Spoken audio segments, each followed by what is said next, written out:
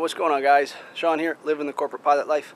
Tech Tuesday, so I got a video for you guys. I know I missed it last week. We were out of town and I couldn't get a tech video set up for you guys, so we did the live Q&A. Hopefully you guys caught that, hopefully you enjoyed it, but I'm going to get back on track today. A lot of you guys have been asking for a tour of the aft equipment area, or so endearingly called the hellhole. I've got it opened up right here behind me. As you can see, the ladder's already down, so we're going to go up there and take a look. It's pretty dark in there, so I've got a few flashlights set up. Hopefully it lights it up enough to where you guys can see what's inside there. Alright, here we go. Deep dark hole up the ladder. It's early in the morning, but it's already hot outside. Alright. First thing you see right here is the big blue tow bar. If we're out on the road somewhere and we have to get moved and they don't have a tow bar, luckily we carry our own. It's pretty heavy, so hopefully we never have to take it out.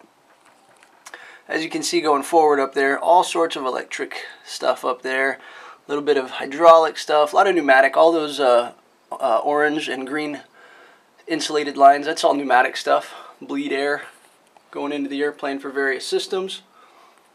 That big silver box just in front of the tow bar there, that's the APU enclosure.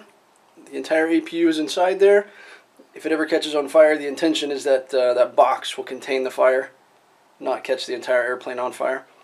Hopefully that never happens. Coming back here just a little bit, these black boxes, we got one here on the left, one over here on the right. Those are the battery chargers.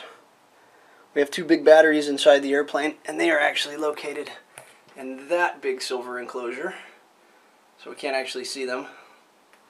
But these chargers here will keep them going. We got some ducting up here for cooling. Cools the bleed air when it comes in from the engines.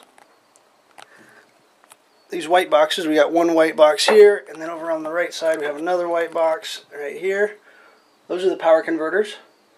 When the power comes in from the engines, the electrical power I should say, it goes into these power converters, comes in as AC power, and then it reconverts it to DC and AC power and spits it out for all the various systems in the airplane.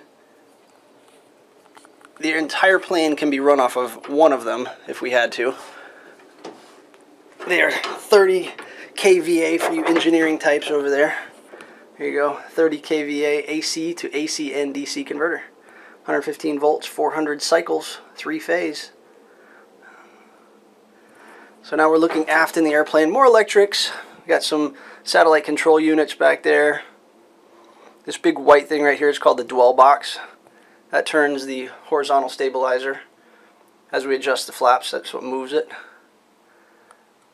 Got our replenishers over here for hydraulics and for the engine oil. So you guys have seen us replenish the engine oil before. That's where that comes from, that yellow box over there. As you can see, we've got all sorts of cables and pulleys back here. The flight controls on this airplane are all mechanical, so it all comes from those cables and pulleys. They are hydraulically assisted, so we can make it easier to fly, but it's still, at the end of the day, it's still a Cessna 172 cable and pulley style. So that's about it. I've been in here all of about 2 minutes, and I'm already sweating. And the airplane's not even running. When all this electronics starts running, it gets really hot in here really quick. Take a quick look up here up top. More control valves for the bleed air systems.